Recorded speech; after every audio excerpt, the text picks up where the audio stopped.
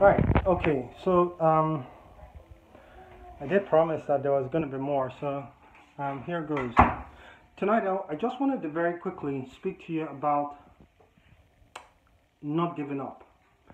The Bible says in the book of Galatians chapter 6, I believe it's in verse 9, where it says, "Be not weary in well doing, for in due season you shall obtain a reward if you faint not." It says, Galatians chapter 6, "Be not weary in well doing, for you shall obtain a reward if you faint not."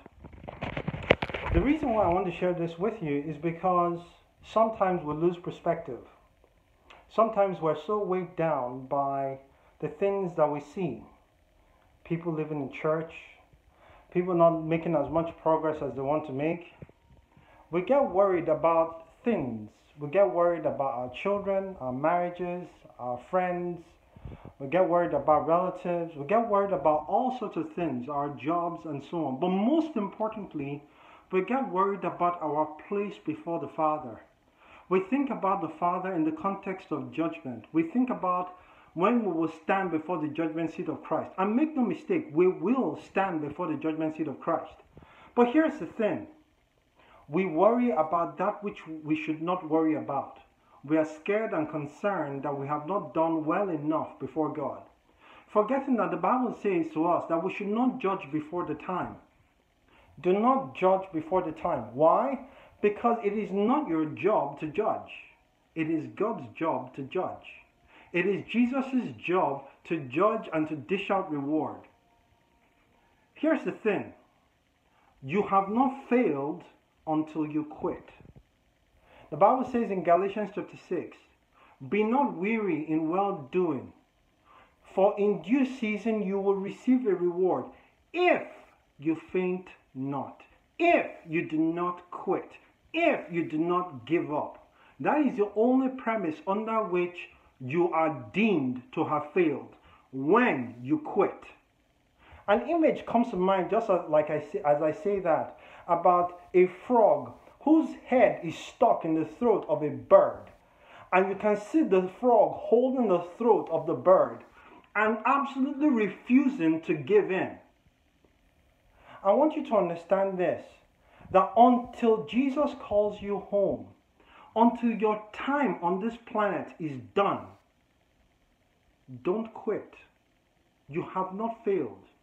See, if you look in the book of Revelation, the chapters 2 and 3, when Jesus wrote the letters to the 7 churches, to some of the churches, he said nothing bad about them. The church of Smyrna comes to mind. For some of the churches like Laodicea, he said nothing good. For some other churches like the church at Ephesus, he said mostly good stuff, but then he had a problem with 1 or 2 things that they had not done right. But in no case in any of the churches did God say, "I've given up on you. I've completely lost faith and hope in you." Why? Because their time was not yet done. And that's the reason why in each of these letters Jesus said, "He that has an ear, let him hear what the Spirit says to the churches." In other words, your time is not yet done. Listen to my instruction and live your life thereby. So, in conclusion, what I'm saying is this. Do you see in yourself, in your conduct, in your ministry, do you see in how you relate with others, in how you are doing the job that God called you to do? Do you see at any point in time things that you can and should do better? Then start doing them better. If you know to do them better, start doing them better. If there are things you see in yourself that you are now already doing well, then persist in them. The Bible says in the book of 1 Timothy chapter 4, it says, "Take heed to yourself. Pay careful attention to yourself in view of the doctrine. Continue thou in them, for in so doing you will save both yourself and them that hear you." You will save both yourself and them that hear you. Don't quit. God's not giving up on you yet. Do not quit. The only person who wants you to quit is the devil. Why? Because he knows once you get depressed, once you start to focus on the things you have not done, once you start to focus on your seeming failures or your seeming failings, not that word I'm using, seeming, apparent, not real, but it appears to be so. Once you start to focus on those things, you will get discouraged. You'll get depressed. You'll get down. You'll become downtrodden. You will lose focus on the things that God has called you to do. And you will start to worry about the things you have not yet done. Friends, look up. Christ is coming soon. Start to do the things that you know to do that you have not done. And the things that you're already doing, keep doing them well. Above all, never give up. Why? Because in due season, your reward comes.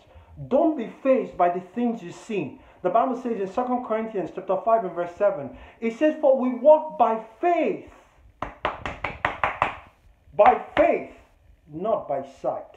We do not walk by the things that we see. We walk by the things that we do not see. Why? Because we believe in a God who we cannot see.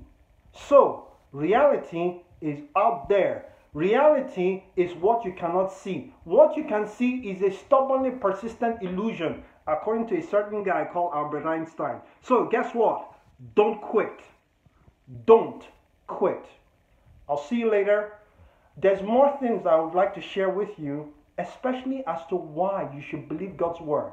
How that God's word is so real, and you can actually prove it. You can prove that God's word is his word. You can prove that God's word God wrote himself. He may have used some guys. He may have spoken through some guys, about 40 of them, over the space of several thousands of years. But the point of the matter is you can see God's handwriting, God's authentication, God's self-authentication of his word. I'll share that with you at some point in the future. God bless you. Bye.